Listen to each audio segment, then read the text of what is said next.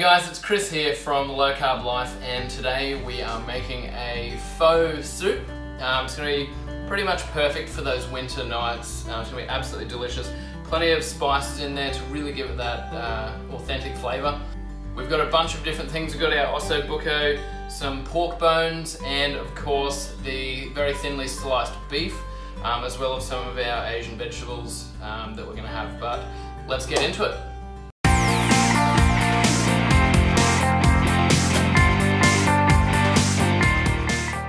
Alright guys, so we're going to start off dry frying our spices. So here we've got some cinnamon, we've got some fennel seeds, black peppercorns, about 10 of those, about 4 star anise there, and some whole coriander seeds. So we're going to dry fry those, getting those flavours to start coming out a bit more, and we're going to do that over here. Alright, so we've got these ready. We're going to start popping them in. We've got a medium heat going here. We're not trying to burn them, we don't want to get any bitter flavours, so just once you pop them in, start moving them around, and we'll see how we go here. Alright, it'll start smelling really good. Alright, so that's nice and warm. And then after we've got these spices going, we're going to give them a bit of a blend, and then that's gonna go into the stock, and we'll get all those delicious oils out of these bad boys. Alright, so that should be nearly enough. It's starting to smell really good. You can start hearing a bit of popping from the coriander and fennel seeds there. So we'll get this off just over that heat a bit. Alrighty. So next we're going to pop our dry fried spices into the blender to powderise them as much as we can. Alright, so get them in there, get it on a bit of an angle so your blade's always in the spice mix, and then away we go.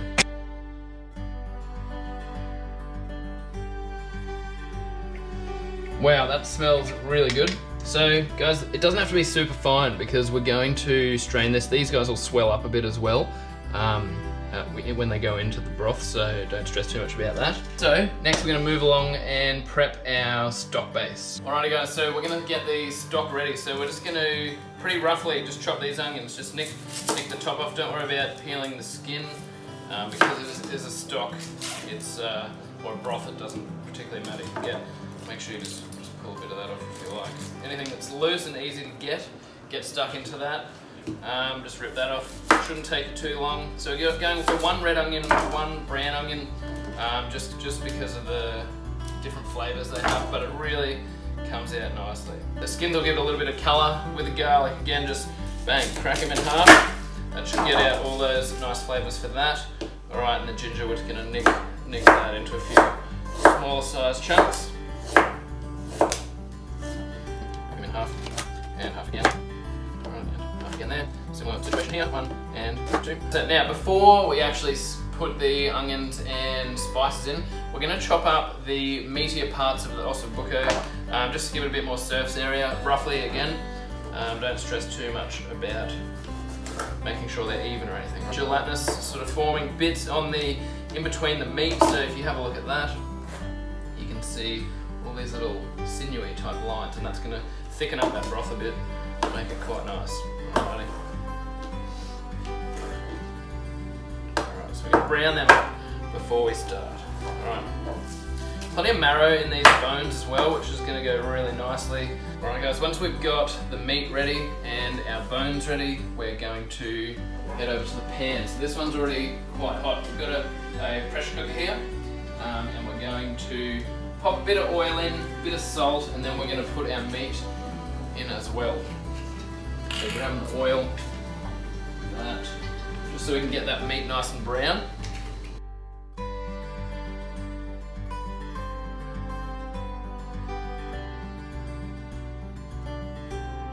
Alright, we'll pop that in there.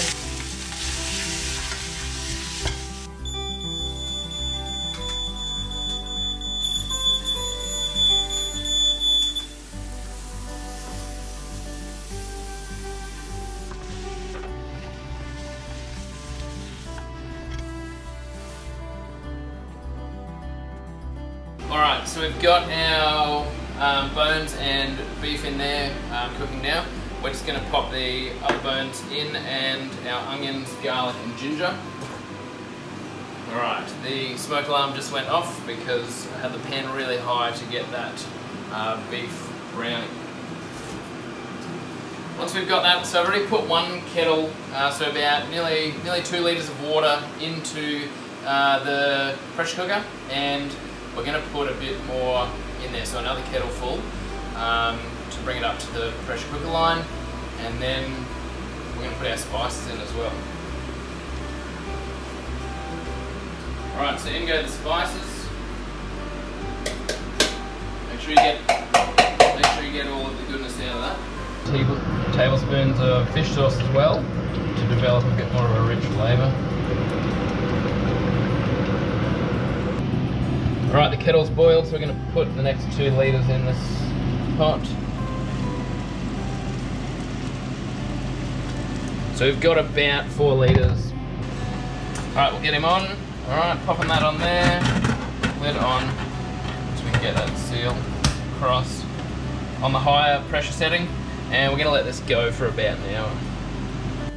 So a good chef always cleans up after themselves. So now we've got the chilies, garlic and mince ready for our beef balls. So we're going to make some nice sort of chewy beef balls, bit of fish sauce, bit of cracked pepper. We're going to add a little bit of meat at the start, give that a quick blend just to get that nice and sticky and blending together. Then we're going to continually add a bit more meat at a time until we've got it all in there.